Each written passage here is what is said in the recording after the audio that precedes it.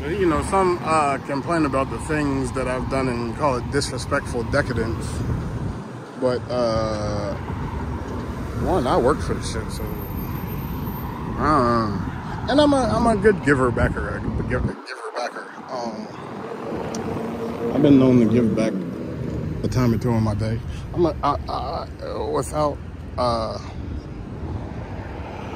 Without strings attached. Now, like I said, I haven't reached that tax bracket where I can pretty much spend my taxes on charitable works and get a rebate.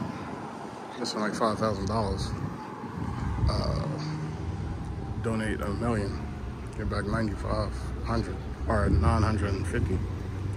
I haven't reached that status yet.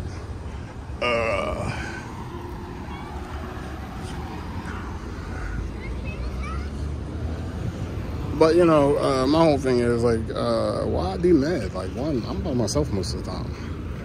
There's no loneliness here. I throw myself into my work.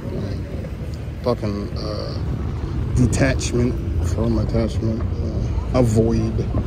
But you know, that's self-object. I wouldn't say it ruined, because it made me happier. It improved my comedy.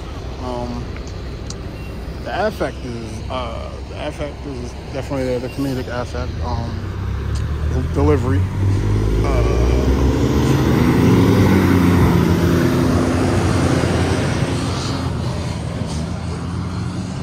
You know, I practice what I preach. I try to tell these young niggas,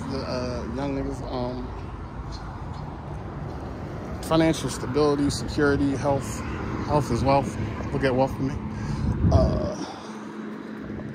I don't know. I'm rambling. But you know, don't spoof my slapstick hackneyed material.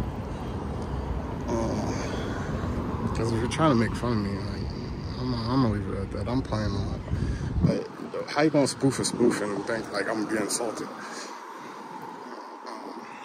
That's like spoofing straight like that.